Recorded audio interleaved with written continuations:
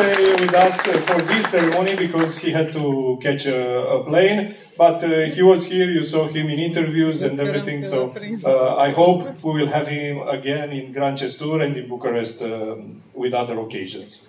On the 8th place, but as a great opportunity to have him here after the World Championship title match, which was exhausting, I'm sure, but he had the courage to come on stage, and now we welcome him on stage again. Ding Liren from China, the world champion, his first matches after the great world title championship. Thank you very much for coming here, and congratulations. Thank you. You must appreciate how hard this tournament is.